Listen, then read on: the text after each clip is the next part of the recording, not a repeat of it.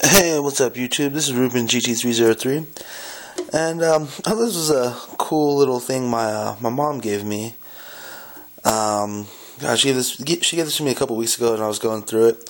This is a Gun Digest magazine from 1991, and the one thing I saw that I thought was awesome was a advertisement for GLOCK handguns. And if we zoom in here a little bit, it says, while other companies were improving upon the technology of the past, GLOCK was busy perfecting the technology needed for the 21st century.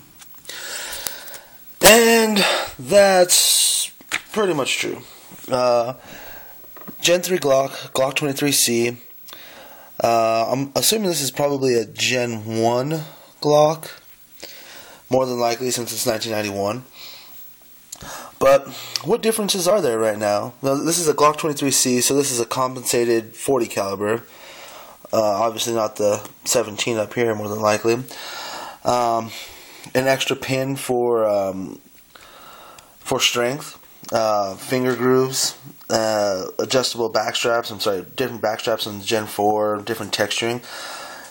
With the exception of cosmetics, the only difference is the loaded chamber indicator, the rail, the new dual recoil spring on the Gen 4s, and the extra pin.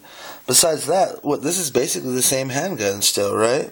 Granted, like I said, this is a different model, obviously, but the operating mechanisms completely the same. By the way, safety checked, empty magazine, empty chamber, but yeah, just felt like posting this, something cool, what a 22-year-old GLOCK ad. So, alright, whatever. Alright, this is Ruben GT303 signing off.